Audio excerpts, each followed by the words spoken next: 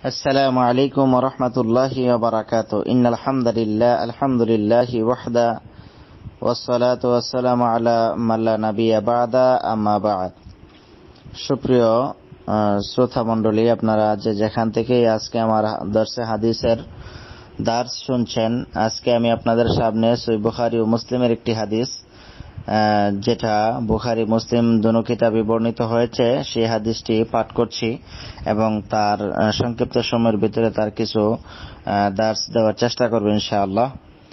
আন আবি মুসা আশআরী রাদিয়াল্লাহু তাআলা আনহু আনিন নবী সাল্লাল্লাহু আলাইহি ওয়াসাল্লাম قال إن المؤمن للمؤمن كالبنيان يشد بعضه بعضا ثم شبك بين أصابعه মুত্তাফাকুন আলাই। আবু মুসা আশআরী রাদিয়াল্লাহু তাআলা আনহু হতে বর্ণিত, রাসূলুল্লাহ সাল্লাল্লাহু আলাইহি ওয়াসাল্লাম বলেছেন, এক মুমিনের সঙ্গে আরেক মুমিনের সম্পর্ক হলো সুদৃঢ় প্রাসাদের মতন, যার একটি অংশ অপর অংশের সাথে মজবুতভাবে সংযুক্ত থাকে। একথা বলে তিনি উপমা স্বরূপ সুম্মা শাব্বাকা বাইনা আসাবিহি, তারপর তিনি তার এক হাতের আঙ্গুল অপর হাতের আঙ্গুলের ফাঁকে প্রবেশ করিয়ে দিলেন। অর্থাৎ রাসূলুল্লাহ সাল্লাল্লাহু আলাইহি ওয়াসাল্লাম এই হাদিসের মধ্যে সাহাবীদেরকে মুসলিমদের বা মুমিনদের যে সম্পর্ক আছে, সেই সম্পর্ক কতটুকু শক্তিশালী বা মজবুত সেটা বোঝাতে গিয়ে উনি এক হাত আরেক হাতের ভিতরে প্রবেশ করে এটাই বোঝাতে চেয়েছেন যে মুমিনের জন্য এমন হবে যে এরকম একটা প্রাসাদ শক্তভাবে মজবুতভাবে লেগে থাকে।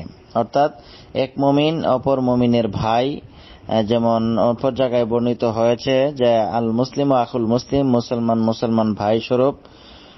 তো এইখানে এটা দিয়ে এটি আমরা বুঝতে পারলাম যে এক মুমিন অপর মুমিনের মাঝে যে সম্পর্কটা রয়েছে, এটা একটা কঠিন এবং বড় ধরনের একটা সম্পর্ক। তো এই হাদিসটি বর্ণিত হয়েছে সহিহ বুখারী এবং মুসলিমের।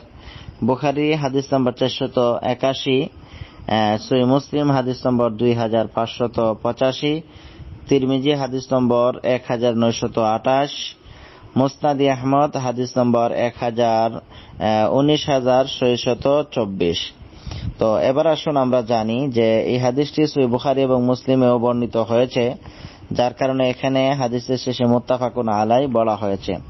তো আসুন আমরা গ্রন্থ পরিচিতি সম্পর্কে জানি। বুখারী এবং মুসলিম এটা কি, কেমন গ্রন্থ? তো বুখারী যিনি লেখক লিখেছেন, যার নাম হলো আবু আব্দুল্লাহ মুহাম্মদ ইবনু ইসমাইল বুখারী রহিমাহুল্লাহ, তিনি 194 হিজরিতে জন্মগ্রহণ করেছেন। আর উনি যে কিতাবটা লিখেছেন, এই কিতাবটা সম্পর্কে উমদাতুল কারি, ফাথুল বারির মুকাদ্দমা উমদাতুল কারির মধ্যে উল্লেখ করা হয়েছে যে আসাহু কুতুবি বাদা কিতাবিল্লাহি তাহতা সামাই সহিহুল বুখারী। তো আল্লাহর কিতাবের পর আসমানের নিচে সর্বাধিক সহিহ গ্রন্থ হচ্ছে সহিহুল বুখারী। এবং ইমাম বুখারী রহিমাহুল্লাহ সরল এবং বিনয়ী লোক ছিলেন। তিনি নিজেই বর্ণনা করেন যে আমি জীবনে কোনোদিন কারো গীবত করি নাই। এ হলো ইমাম বুখারী রহিমাহুল্লাহ এর জীবনী এবং সংক্ষিপ্ত কথা। তারপরে আসুন জানি আমরা ইমাম মুসলিম সম্পর্কে। ইমাম মুসলিমের পূর্ণ নাম হলো আবুল হুসাইন মুসলিম বিন হাজ্জাজ আল কুশাইরি আর নিশাপুরী। তিনি নিশাপুরের শহরে, প্রসিদ্ধ শহর নিশাপুরে 204 হিজরির রজব মাসে 24 রজব তিনি জন্মগ্রহণ করেন। তিনি যেই কিতাবটা লিখেছেন, এটি অধিকাংশ উলামায়ে কেরাম সহ ইত্তেফাক মতে এটা সহিহ গ্রন্থ। এটাতে তাকরার সহ হাদিস আছে 12,000, আর তাকরার বাদে হাদিসের সংখ্যা হলো 4,000। তো এবার আসুন আমরা জানি যে আবু মুসা আশআরী রাদিয়াল্লাহু তাআলা আনহু যিনি হাদিসটা বর্ণনা করেছেন, ওনার সম্পর্কে রাবি পরিচিতি, অর্থাৎ যিনি হাদিস বর্ণনা করেন তাকে রাবি বলা হয়।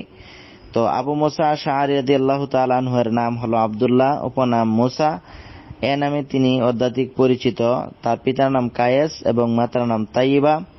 তিনি ইয়ামানের অধিবাসী ছিলেন। আর সেখানে ইয়ামানের অধিবাসী, সেখানে আল আশআর গোত্রের সন্তান হওয়ায় ওনাকে আবু মুসা আশআরি নামে উনি পরিচিত, বা আশআর নামে পরিচিত হয়, অথবা আশআর নামে ওনাকে ডাকা হয়। তো প্রিয় সম্মানিত শ্রোতা মণ্ডলী, আমরা যে হাদিসটা আপনাদের সামনে বর্ণনা করেছি, ওই হাদিসটার যে গ্রন্থ হয়েছে ওই গ্রন্থকারের জীবনী সম্পর্কেও আলোচনা করা হয়েছে, এবং এখানে আবার যেই রাবি বর্ণনা করেছেন সেই রাবি সম্পর্কেও আলোচনা করা হয়েছে। তো এবার আসুন যে এক মুসলমান অপর মুসলমানদের জন্য কি করবে। এক মুসলমান অপর মুসলমানদের প্রতি 6টি হক আছে, যেমন বিপদে এগিয়ে আসা, লিল মুমিনি আলাল মুমিনি সিত্তু খিসালিন, ইয়াউদু ইদা মারিদা ওয়া ইয়াশহাদু ইদা মাতা ওয়া ইউজিবু ইদা দা ওয়া ইউসাল্লিমু আলাইহি ইদা লাকিতুহু ওয়া ইয়াশমিতু ইলা আতাসা ওয়া ইয়ানসাহু লাহু ইদা গাবা আও শাহিদা। এক মুমিনের জন্য অপর মুমিনের 6টি অধিকার রয়েছে। 1 নম্বর, যখন সে অসুস্থ হবে তখন সে তার সেবা করবে, মৃত্যুবরণ করলে তার দাফন ও জানাজায় শরীক হবে। 3 নম্বর, কোনো প্রয়োজনে বা বিপদে সাহায্য আবেদন জানালে তার আহ্বানে সাড়া দিবে। 4 নম্বর, তার সাক্ষাতে সালাম বিনিময় করবে। 5 নম্বর, হাসি দিলে জবাব দিবে। 6 নম্বর, উপস্থিত অনুপস্থিত সর্ব অবস্থায় কল্যাণ কামনা করবে। প্রিয় সম্মানিত উপস্থিতি, আমরা এই হাদিস থেকে যেটা শিখতে পারলাম বা যেটা জানতে পারলাম, এই হাদিসের শিক্ষা যে একজন মুমিন আরেকজন মুমিনের সম্পর্ক হবে সুদৃঢ় প্রাসাদের মতো, যার একটি অংশ অপর অংশের সাথে মজবুতভাবে সংযুক্ত। দ্বিতীয়ত, জাতীয় ঐক্যকে মজবুতভাবে গড়ে তোলার জন্য আমাদের সব সময় চেষ্টা করতে হবে, এবং আমাদের আচার ব্যবহার এমনভাবে করতে হবে যেন আমার আচার ব্যবহারের দ্বারা কোনো ভাই আমার থেকে দূরে সরে না যায়, এবং আমরা যাতে একে অপরে মুমিন হয়ে চলতে পারি সেই দিকে আমাদের খেয়াল রাখতে হবে। এই বলে আজকের দর্সে হাদিসের এখান থেকে বিদায় নিচ্ছি। পরবর্তীতে ইনশাআল্লাহ আপনাদের মাঝে আরো হাদিসের দার্স নিয়ে আসবো। এই বলে আজকের আলোচনা শেষ করছি। ওয়া সাল্লাল্লাহু তাআলা আলা নবী।